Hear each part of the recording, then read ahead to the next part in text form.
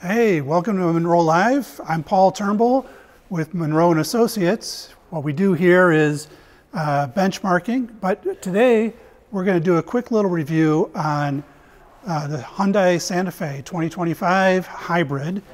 Nice vehicle and good size vehicle for the family.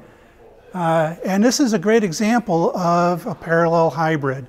And we're going to use this vehicle as an excuse for me to talk to you a little bit about the different kinds of hybrids and how they work. And so we'll get into a little bit of the details there.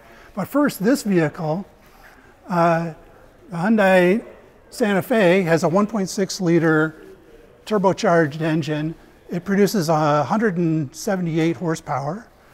And it's mated to a 6-speed transmission. This is a regular automatic transmission. It also has a power takeoff unit that allows both the front wheels and the rear wheels to be driven mechanically from the engine, just as you would with a standard internal combustion engine vehicle that has 4-wheel drive. But this vehicle, they added this 40 millimeter thin section just between the engine and the transmission. And inside that is a 60 kilowatt electric motor and a clutch that allows them to disconnect the internal combustion engine and drive this thing with the electric motor alone, or with the engine and internal combustion engine and motor together. And so that's why they call it a parallel hybrid, because you can drive with either the engine or the motor or both in parallel. And so this little section here is where they have the motor. And then to drive the motor, of course, we need to have some power source. And so their battery is over here. And unlike electric vehicles, the battery is much smaller and much less expensive and nowhere near as heavy. And so we have a relatively smaller battery. And of course, you have a gas tank because you have the internal combustion engine. Actually, it's a relatively small gas tank, but that's okay because it gets great fuel economy. This vehicle is rated at 34 miles per gallon. That's a combined. It does a little better in the city than it does on the highway, as is typical for hybrids. Hybrids is sort of the reverse of your usual internal combustion engine car. Normally, the highway fuel economy is better, but in a hybrid, you get better use of the electric motor in the city. And so it's a little bit better than 34 in the city and a little worse than 34 on the highway. And so, this is, the rear wheels are driven mechanically through this differential down with a shaft from the engine. It looks like we've got a disconnect system for reducing the drag when you don't need it, which is nice to see, and that's a fuel economy benefit. Overall, this kind of hybrid reduces the cost of a hybrid by allowing you to use the internal combustion engine components. So the engine, the transmission, all carry over, and you just insert an electric motor and battery, and you've got a hybrid. There are downsides, though, for doing it this way. And so I'd like to talk a little bit about what the trade-offs are when you choose to do this type of hybrid. So let's go ahead and talk about what it looks like, how this is laid out in a simpler graphical form. So we got that 1.6 liter turbocharged engine here. In that little 40 millimeter section, we have both this clutch and the electric motor. The clutch is probably inside. The electric motor is probably packaged like a donut with the clutch on the inside of the motor. So then the electric motor is in between here, between the engine and the transmission. Now this transmission is a standard 6-speed automatic transmission that will have 2 planetary gear sets, usually 3 clutches, and to allow you to get 6 speeds. And the 6 speeds are arranged such that no matter what throttle position, whatever the torque command from the customer is, and whatever speed the vehicle is, there's always a gear that's pretty close to the optimum speed and torque for the engine. So you want the engine to be producing the power at its favorite speed and torque. And that's the real purpose for the transmission. So a 6-speed transmission gives you 6 options, and so it's going to be perfect at 6 speeds and pretty close at every other speed. So that's the transmission, and that goes out to the wheels to power the car. With a parallel hybrid, you get fuel economy 2 different ways. The main way is regen braking. This enables regen braking, so every time you're coming to a stop, it stores the kinetic energy of the vehicle into the battery. So the motor turns into a generator. All motors are both motors and generators. And this one will turn into a generator and generate electricity and produce a drag torque just like the brakes, except that it's storing the energy in the battery. And then when you take off, the other way that it improves fuel economy is it does electric assist during launch. So as you accelerate back up to speed, you get that power that you stored in the battery, you get it back, and it helps you accelerate the vehicle. So between regen braking and electric assist, and there's a couple of other minor things like powering all of your accessories so you don't need an alternator, so that the alternator was, in the old days, producing a drag torque all the time. And so this eliminates that. That regen braking powers everything from the electric launch to all your accessories. So you never have to charge it, you never have to plug it in. All of the energy that you are getting to improve the fuel economy comes from recovering the kinetic energy during braking events. So that's how this system works. I want to contrast this. This is a parallel hybrid. It's a relatively simple hybrid, but you can't really talk about hybrids without bringing up the Prius. For 25 years now, the Prius has been the dominant hybrid type, and just about every other company is now doing a hybrid system that is very similar to the Prius. And so that's a different kind of system. It's not a parallel hybrid. We call this type of system a power split hybrid. And let me talk a little bit about how it works and how it's a little different from the parallel hybrid that we just looked at. A power split hybrid, so Toyota made it famous with the Prius, but it's also used, Honda is using it now in the CR-V, it's in the Toyota's RAV4. We used something like this when I was helping develop the Chevy Volt. So there's a whole list. Ford was using this and is still using this in the Escape hybrid. So this is the type of hybrid system that many companies have moved to. And in some ways it's more complicated, in some ways it's less. It doesn't work the same way as that parallel hybrid system, but it has some of the benefits of both. So you have the internal combustion engine, and this engine drives usually through a damper, but not necessarily. It drives a planetary gear set. This is just a single planetary gear set. And I'm sorry, my sketch looks a little iffy, but the center of this is a gear called the sun gear. And then there are a bunch of gears, usually 3, that go around this, move around the sun gear, and so we call those planet gears. And on the outside, containing all of this, is something called the ring gear. And so there's a sun gear, planet gear, and ring gear. 3 gears, or gear sets, and they are all operating at different speeds.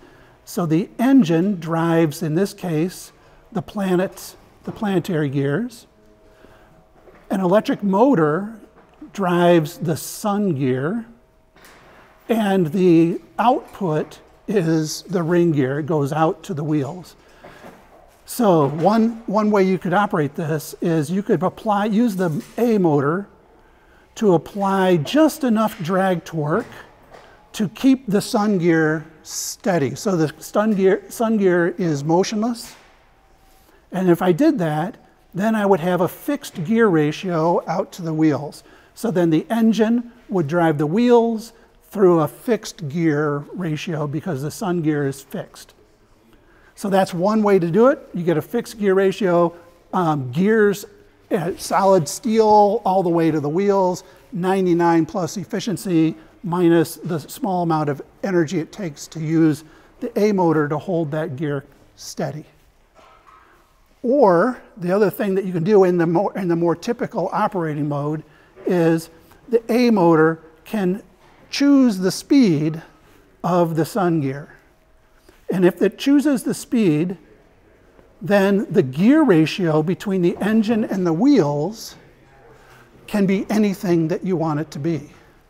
And so, by adjusting the speed of the A motor, we can get any ratio we want between the engine and the wheels. That makes this a continuously variable transmission.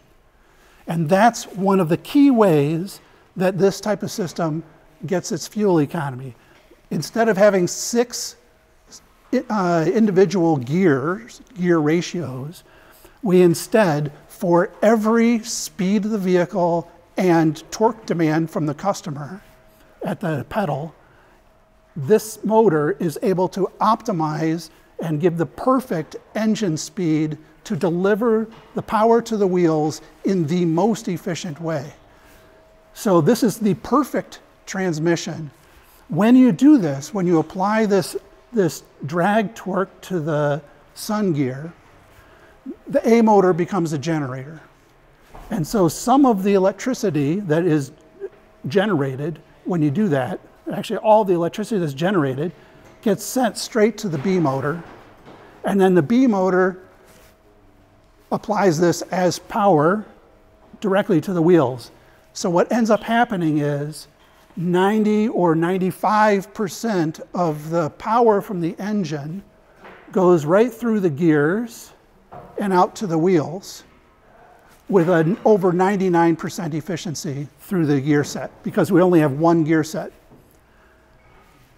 5 to 10% of the power goes through an electrical path where it goes through this gear, it turns the A motor becomes a generator, the power goes to the B motor, and then out to the wheels. So there's a 90% efficiency here, 90% efficiency here. So this path is about 80% efficient.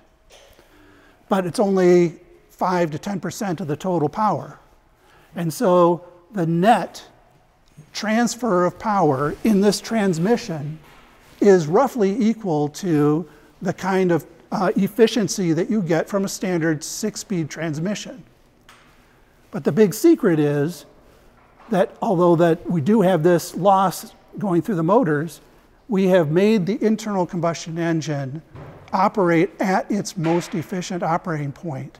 And so this system makes the engine more efficient. And that's the key to improving the fuel economy using a power split transmission. In addition, when you hit the brakes, the drag torque from the wheels goes directly to the B motor, and the B motor can store the energy in the battery, and so you get regen braking, mostly from the B motor. And you can also do electric assist. With this, the B motor can drive the wheels, just like the parallel hybrid drive the wheels. We just lock the A motor so that so the engine doesn't spin. And so you can electrically launch using the B motor. And so with the two motors, you end up with a system that does everything that the parallel hybrid did, but also acts as a continuously variable transmission. And that's why this power split transmission has become the dominant method for creating a hybrid vehicle. And so you end up with a little bit better fuel economy in the vehicles that use the power split transmission, as opposed to the parallel hybrid system. The issue is I've got 2 motors and 2 inverters. And so there's some costs associated with this. And the other issue is, from an integration perspective, everything here is new. You can't just take an off-the-shelf engine and use it in this, because what you want to customize the engine to take full advantage of the fact that the engine can be operating at its favorite spot. It never operates at speeds and torques that are less than optimal. And so you can design an engine that has a very tall peak of efficiency. And that's what the Atkinson cycle is all about. So the Atkinson cycle that is used in Prius and other hybrid engines, it trades off the kind of peak torque capability, the good launch torque capability. It trades off the good overall average fuel economy, all to get one really tall peak of efficiency. And because it has that really tall peak, and we have this system that can keep it in that tall peak, you get, with a special engine, you get exceptional fuel economy out of this. And then you have to make up for the things you traded off for the Atkinson cycle, like the lower launch torque. You make that up with launching with the B motor. And so that's the way that the power split hybrid has taken over the world. And I'm very grateful to the Toyota engineers in the 90s that worked this out in an astonishingly short period of time. And reading the story of how the Toyota Prius was invented is a great story. I highly recommend it. Although I have to say that the power split hybrid was originally invented in 1902 by an engineer named John Henry in Boulder, Colorado. And I'm really grateful to his wife, who patented it in 1902 after John Henry passed away without recording what his invention was. And so because of John Henry's wife, we have the 1902 version of exactly this powertrain, and in a complete description.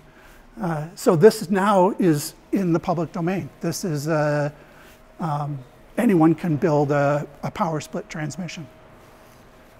Anyway, that's the way that the hybrid system works. This one's a parallel hybrid, and the Santa Fe is getting very good fuel economy with it. It's an exceptional example of a parallel hybrid, though most of the hybrids, like the RAV4, its competitor, and the CRV, and the Escape hybrid are using the power split system to get the same or better fuel economy with sometimes better performance. So that's different kinds of hybrids, and hopefully we'll get a chance to talk more on this subject at a later date. Thanks from Munro Live. I'm Paul Turnbull.